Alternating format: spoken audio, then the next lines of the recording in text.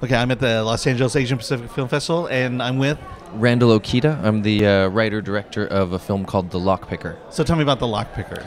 The Lockpicker is a story about a teen thief that gets pulled into a bit of a cycle of violence, and he's trying to find his way out, trying to find his way to be in the world. So it's a bit of a psychological portrait with some thriller elements. Mm-hmm. And what is the setting and the location?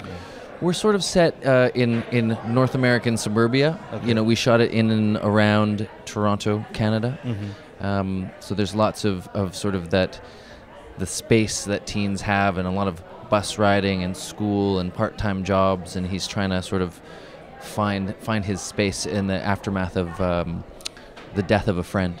Okay, and so how did the story come together for you? Well, it's based on some of my personal experiences and some people close to me, and it's about sort of a particular intersection of time when, you know, I think for many of us it's tough to be teenagers. It was a tough time to be a teenager, and for our main character, you know, this also sort of coincides with the death of a friend and the kind of bullying and different kind of violence that sometimes find their way into teenage lives, and you know, when those things kind of coincide, sometimes it can become a bit of a dangerous situation. So it's about a particular moment in this young man's life where things get a little scary for him, and the audience kind of goes from being scared for him to scared of him. Mm-hmm. So it sounds like it's at the moment in time as a youth when you kind of decide what path you're going to walk down for the rest of your life. That's it, yeah.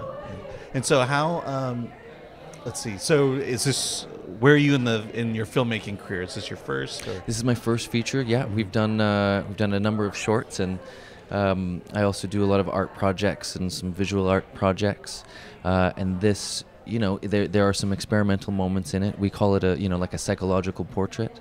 Mm-hmm. We also, sort of the way that we build the films is kind of from the ground up. So we worked with an open working high school. We shot in and around this high school that was up and running, and classes were happening, and we worked with a bunch of first-time teenagers in front of the camera, behind the camera. We had a big sort of mentorship methodology that was built into the thing, so we introduced ourselves to the school and we sort of embedded ourselves there. Our lead, it was his first time acting, and you know, none of the actors sort of saw the entirety of the script up front, so they kind of went through the journey with us. Mm-hmm. And learned along the way, and that was a big part of how we made it. And you know, one of the things we said is we sort of valued authenticity over a lot of the other sort of traditional filmmaking practices. Yeah, it's kind of like you know, the bad habits we get when we go into education and learning and training. That's it. So let's see. So sorry, trying to think of the. Okay, so you were kind of using this as kind of a teaching moment as well for your cast and crew, so to speak. Absolutely. You know, there's a lot of talk these days about representation and this kind of thing, and you know, if my kind of thought is, if you're going to tell a story about a community that's sort of intended for a community, you should involve this community in the telling of the story. Mm-hmm. You know, I do a lot of teaching of filmmaking, and I really believe in it as a instrumental tool in sort of you know, learning about life and sort of learning to express yourself and that kind of thing. So it sort of made sense that when I was telling this very personal sort of teen story, to get the teens involved and to get young people involved, and especially when you're dealing with sort of violent events or potentially traumatizing events in the story of a character or in the story of our sort of real lives. I really wanted to take a little bit of extra time and explain to them why we were telling this story. You know, there's a lot of stories out there of people trying to tell stories that you know, I think are often important, but you also don't want to traumatize your crew or your actors in the telling of these stories. And so a lot of times we would just take that extra moment and say, hey guys, this is what we're trying to represent. This isn't a pretty picture, this isn't a positive experience, but this is why we think it's important, and this is, you know, how we can sort of unpack it, and this is why I want to show this as part of the story, so that people can understand what it's like to go through that, and how it could be potentially dangerous, and maybe in sort of seeing it from a young person's perspective who doesn't have a safety net, that maybe, when we're out there in the world, we can sort of have a little bit more of a connection to those kind of real life characters, right? Yeah. So, as a filmmaker now, what were some of the challenges you had to get the project up and running? Oh, a lot of things. I mean, I think, there's a lot of these kind of coming of age stories, and we had a lot of resistance, especially if it's a troubled teen story, and I think particularly coming out of Canada, there's a lot of those, and a lot of them are dark and morose, and a lot of people sort of shy away from those as funders or potential collaborators. That's something that's just a little too dark to back. Yeah, and so it's hard to say, well, we're going to do something different. And for people to sort of get what you're going for sometimes. So that was a challenge up front. And then, we knew we were taking on something really different in terms of the way we put it together. We are in many ways a small film, but we shot for 35 days, which is, an incredibly long period of time for the amount of resources we had. But we knew that we had to sort of build into the schedule the time that would take to work with the first-time actors and to sort of have these kind of teaching moments during the process. And I think it comes through in spades in terms of the nuances and the feeling of authenticity of the teen experience. But it's a challenge to sort of get a lot of people on board with that at first when you say, we've only got a little bit of resources, but we're gonna really take our time with it so that we can involve these people and involve these students in a certain way. I think, like I say, it pays off, as it often does when you bake that kind of thing into a recipe, but initially you sort of have to get everybody on board with that. I mean, once they did, and once the crew was sort of on board, I think I've heard a lot of really great positive feedback and a lot of really good feedback, not only about the film, but from the crew members, just of the way of making a film like that. I think it really sort of illuminated the different possibilities, which I think, especially these days when, like you say, whether it's teaching or production, we can get into these routines and these habits that don't always yield the best results, but it's just the way things are done. It's nice, and it was a great reminder for me. I mean, I kept expecting somebody to show up and pull the plug and be like, okay, you had your fun, now you got to go back and do it the other way. But we managed to do it, and I really like thinking about all kinds of projects in my life like that, and just taking a minute and examining, like, what are we really trying to do here? Like, sure, we're trying to create a film and a product that makes its way out into the world, but is this the best way to do it? Just because that was the way we did it last time, or that's the way we have been doing it? What do we need for this particular story, So was there a lot of selling and inspiring that occurred? I mean, I imagine the greatest tension of yes, no, go, no go was happening like right before you started filming. Absolutely.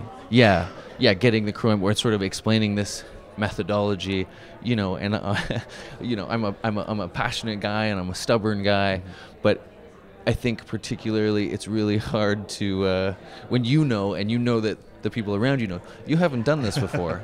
Everything you're saying. You're a fraud. This sounds actually like it makes this crazy idea sounds like it makes sense, but you haven't proven this model before. But the amazing thing I think about filmmaking in general, I mean, oftentimes it's the script, and you might have this kind of crazy script, and it's really hard to get going. But once you have that core team that believes in it, and then they start saying what you've been saying, or they start sort of explaining it to other people. Once the train was moving, right, people stopped questioning, because as soon as 2 or 3 producers are saying, "Oh no, this is how we're doing it," right, then people stop questioning it and they get on board. And so they saw your vision and then bought into it, and now it's just easier. Now you have advocates. That's it. That's exactly it. And the incredible thing was, working with the younger students, the teenagers and the high school students. They didn't know any different, so they would just come on board and give everything, and wouldn't bat an eye. So you wouldn't even have that sort of first, like, wait a minute, this isn't how production works. And for example, our lead, a lot of people really don't believe that it was his first performance. A lot of people are really taken by his performance, and I think he gave a huge amount of soul and charisma, and he's a pretty incredible actor and performer and human. But also I think he pulled off some of these incredible moments because he didn't know they were supposed to be hard.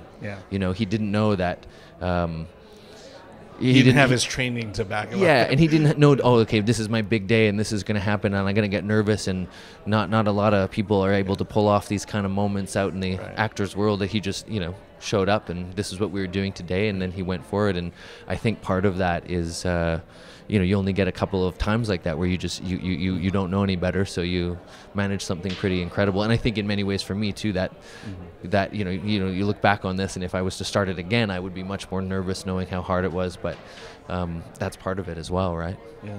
So what is your message for the film? What do you want us as an audience to walk away with?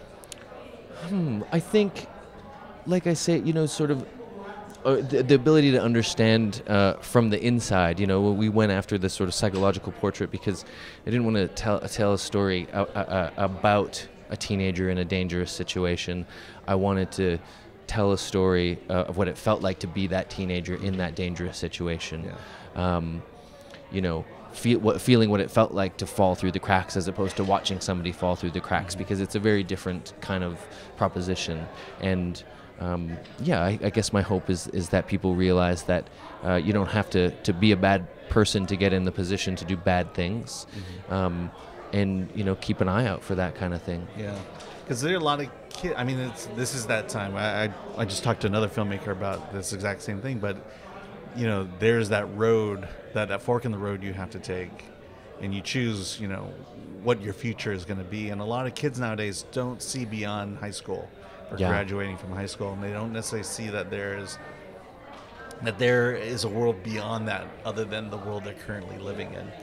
I think that's an incredibly important and powerful sort of thing to understand. I mean, once we crack it as adults, or once we're out there in the world and we realize either we know what we're doing or nobody knows what they're doing, then that's a different kind of situation, different kind of way of being in the world. But when you're a teenager and you're facing the end of high school, I think, it can be pretty scary, because you realize, I think you can feel like you don't have anywhere to go. And so I think for most of us, whether it's family or job or different things, you have those anchors that are keeping you, on a certain kind of path, often, a more positive path, because you're connected to people and you're connected to sort of goals you have. And if you don't have those, it can be pretty scary. You're looking for those, you're kind of anchorless, and you're floating around, and certain ideas will get into your head, or bad ideas or bad people could get into your your friend, your peer group, and that kind of thing, and that's how things can go pretty sideways pretty quick, I think. So it's good to remember, or try to remind ourselves, whether through storytelling or interaction, just what that can feel like, because it's, like I say, it's not bad people that set out to do bad things, but if there's nothing else going on, and this thing this is your only choice, and it starts becoming a pretty reasonable choice compared to nothing else. Okay, so what does it mean to you to be here at the Los Angeles Asian Pacific Film Festival? Oh my goodness, it means that magic is possible. I think we're talking about having these crazy ideas, and you kind of go after them because you want to see them come to life. And for me, just the concept that a bunch of strangers are going to be able to kind of take in this story that's made up of all these incredible heartbeats from crew members and actors and people that took on this challenge. That's the magic. I still, it's not quite a leap that my brain can understand. I go to the screening and I will sit there with the audience and just, I'm just in awe of it. I think it's pretty incredible to be able to share with people in a different city, in a different world. And, we've had some nice screenings so far, and people see themselves in this weird and wonderful, universe that you've created. And to me, it's just, it's magical. So, and particularly this festival, the community and the support, is very, very special. It means a lot to me. And, to be able to see yourself in all of the films out here is something, it's beyond words how powerful that can be, particularly for a young person, let alone for me who's older now. It's such a powerful, transformative experience. And I think to be able to do that with so many films here and meet other filmmakers that are doing the same kind of thing, it's pretty incredible. And do you have any insight as being an Asian filmmaker? What do you mean? Like, I guess, because I'm much older, And so getting into the arts and getting into filmmaking was never really an option for us from our parental standpoint. Yeah. You know, did you have similar struggles, or do you think things are a lot easier, you know, for Asians to be creative and tell their stories? I had very similar struggles. I mean, for me, it was a completely insane idea, and I don't think it should be as insane as it was maybe for us. I feel like you only need a couple of beacons out there. You know, I remember the first time I met somebody who was an artist for a living, and I was pretty old, and I was like, wait, what do you mean? What else do you do? But just that light turning on for me was incredible, and for me to be able to see that as a filmmaker, I mean, it was another number of years. I know from personal experience how powerful that can be, and you know, I think that it's one of the most important things we can do, and I think that this festival is doing such a great job of sharing and exposing sort of these great artists that are sometimes underappreciated and sometimes have a more difficult place finding it into a larger marketplace or a larger audience. Yeah, I think it's an immensely powerful thing to share all kinds of stories, and for particularly for young people to be able to see themselves doing a variety of different things, and for parents of young people to see that it is a viable option and that it makes sense, and that, you know, it's not such a crazy idea to sort of pursue these kind of alternative, not alternative, but to these other maybe non-traditional sort of pursuits. I think it's incredibly important, and I mean, I'm learning every day from the community, and I think from the inside, you know, it's just about sort of staying true to yourself and not trying to replicate the successes of anybody else, whether it's within the community or elsewhere. But it's pretty powerful to see people that look like you or that have your experiences. And to have their support too. Yeah, and for these stories to be treated like they have value, right? I think, you know, you can often internalize this idea that this is what an important story looks like. This is what a character worthy of a feature film looks like. And for you to see something, you know, and then so you internalize that because you don't look like any of those people, or you don't sound, you know, you don't have the life experience of any of those people. I think as soon as you realize that your stories are just as valuable as anybody else, this can transform sort of the way you see the world and the way you hold yourself in it.